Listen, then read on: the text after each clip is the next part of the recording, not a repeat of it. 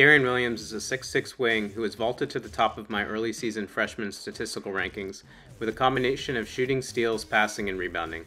All this is small sample, of course, and Williams was not heavily recruited, so I'm definitely curious to apply the eye test and give my initial thoughts on him. Make sure to stick around to the end of the video where I'll pop back in with my thoughts and initial prospect grade. Now let's get to the tape.